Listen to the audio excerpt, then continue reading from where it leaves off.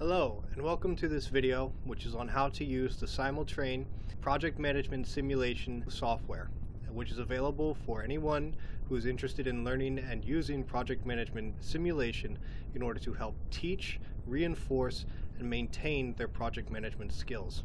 My name is John Bosic. I will be helping you navigate the demo software in order for you to understand how best you can go about using this as part of your project management program. Go to simultrain.swiss. After that, you can go ahead and you're going to want to try the demo. This first page goes about and showing you the different options which are available within the SimulTrain simulation. So as you can see, this simulation, we're going to set it for English. However, we have many different options as far as which languages the simulation can be exercised in. Furthermore, we can change the different scenarios, whether we want to do an e-commerce website, an agile project, an event such as hosting the World Cup soccer event, marketing, or creating an oil and gas pipeline, a production move, or corporate reorg. Then what we're going to do is you can also change the speed of how fast you want the simulation to go. In order to facilitate this video, we're going to stick with a demo.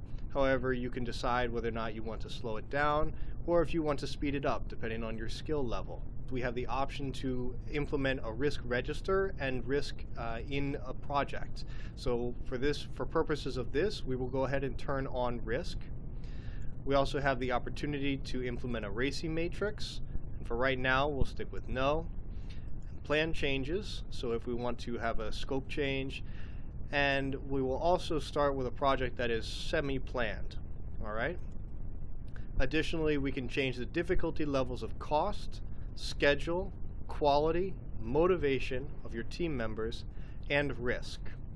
We will go through and show you the different options of where things are. We are going to save our changes and we're going to look and just implement a planning session. We haven't actually started the clock. Okay? Couple of things that are important on this page. Let you know that you're still in the demo. In the left-hand column, these are the different tools and screens that we will be using to navigate the simulation. To provide a high-level overview, we have a budget. Right now there is nothing in progress versus actual. However, these are estimated costs that are already here as part of our project. We have a Gantt diagram, which someone has conveniently started for us. These are our team members that are available to us. One of the important things to note in the simulation is that we have 3 people who are on our particular payroll, and those people are Tim, Sue, and Fred. The other people are available resources for us that we can hire. They are within the company. Okay? We have our network diagram. We have several different reports that we can look at, such as our project description. So we chose an e-commerce. Management wishes to provide our customers with an online interactive service which allows customers to follow up and control orders without the intervention of customer service or accounting departments. Okay? This project is an estimated duration of 55 days, and we've been given a budget of $500,000 in order to complete this project. Okay? We have 4 milestones, and these are our resources, our core team, and then other people that are necessary. We also have a weekly calendar that we can use and manipulate throughout the course of the project. And so we can see that there are certain things that have already been filled in, such as a one-on-one meeting with Fred and a one-on-one meeting with Sue. We also have a lunch with our project team, a discussion with Jeff, and a discussion with Rito. And if we go back to our reports, one of the things that is important is understanding who's who in our organization. So this is our organization chart. We have Michael, and he's our PM coach. We have Jeff, who's the director of the organization, and Rito, who is our customer support projects. These are some pretty key stakeholders that we definitely want to keep happy. We also understand who these are the people that are available and who they report to. Okay? So we report to Rito. Continuing down the left-hand side, we also have our risk register. So for instance, we started with some parts of the plan already implemented. So scope creep, which is a standard risk of any project, we already have a response that's been planned for that. Okay, same thing with initial plan mistake, we have a response plan. However, we do not have responses for 3, 5, 6, and 7. So if we want to go ahead, we'll take these and we'll start this. So the server with the project management software breaks down, probability is 5%, and the estimated impact is $8,000. Okay, so one of the things that we can do is we will take out a contract for fast server replacement and additional backup. So now we can see that by choosing that response, we now have a response that's planned for this particular risk.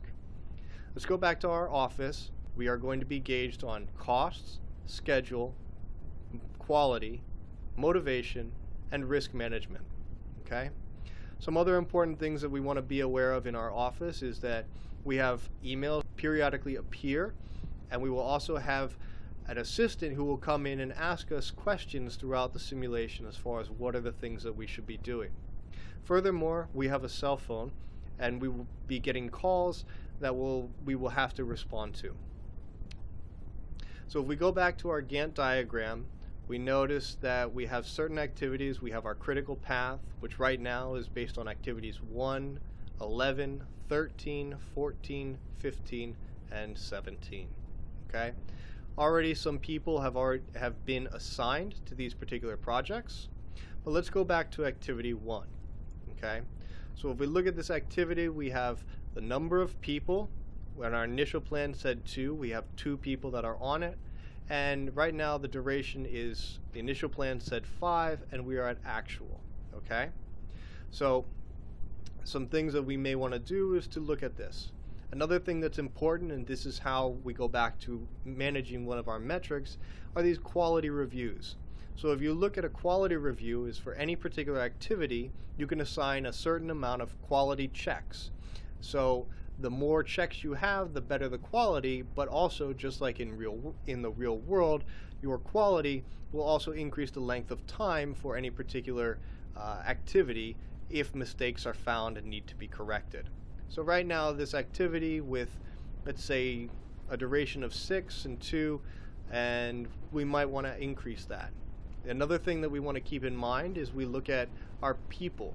So some people, just like in the real world, are better at things than others. Sue is very good, Fred not so much. So maybe in that particular case we want to have more quality checks in this particular activity. Something to always bear in mind.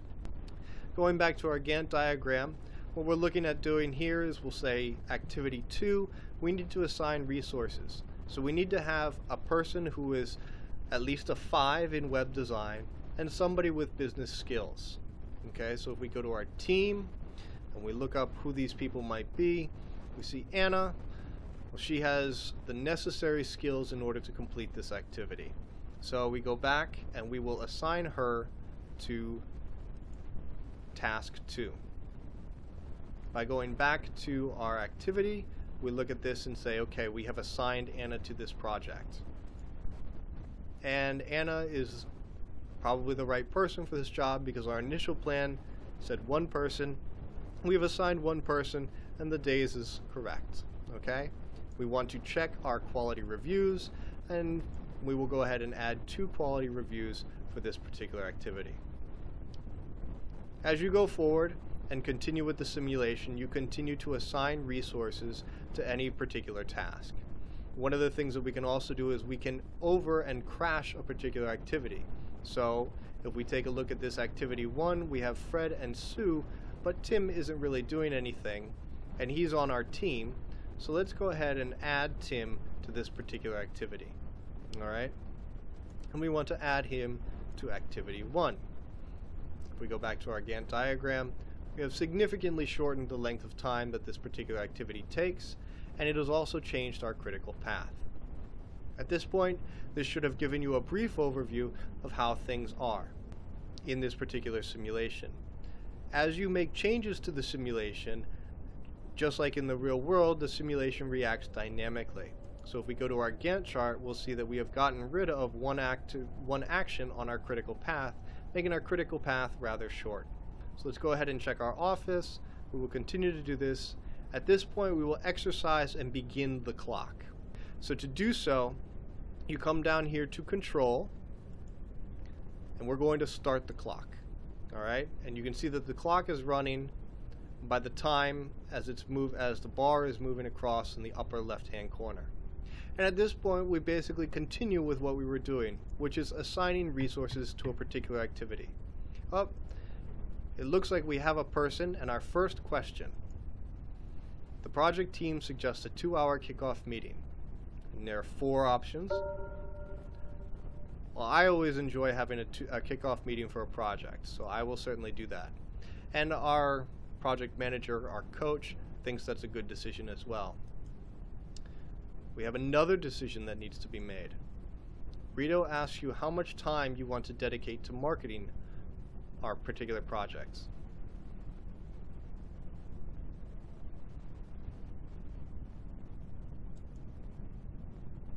It's always a good idea to make sure that you're maintaining your visibility and profile in a particular project. We have 3 emails.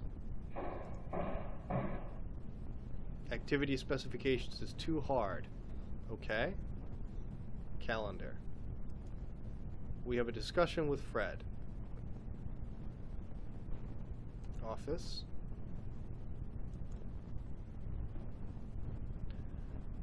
Sue asks what you intend to do to make sure Topax, the supplier, delivers the components she needs on time.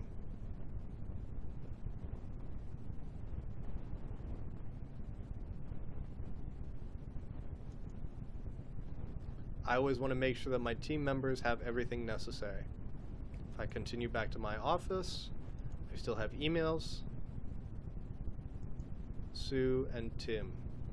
Okay, so when we see activities like this on the calendar, one of the things that's important is when you have a discussion with somebody, you can have an explanation.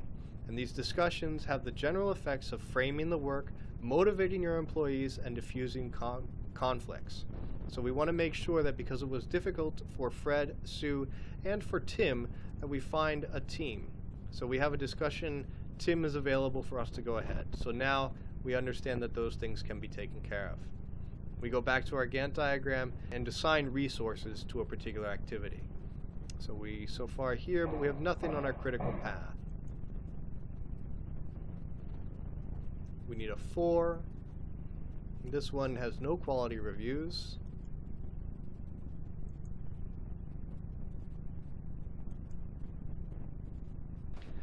Hopefully this demonstration has provided you a high-level overview of understanding the basics of the SimulTrain simulation and how to go ahead and get started in using this particular tool. For further information, please contact Merit Career Development. Thank you.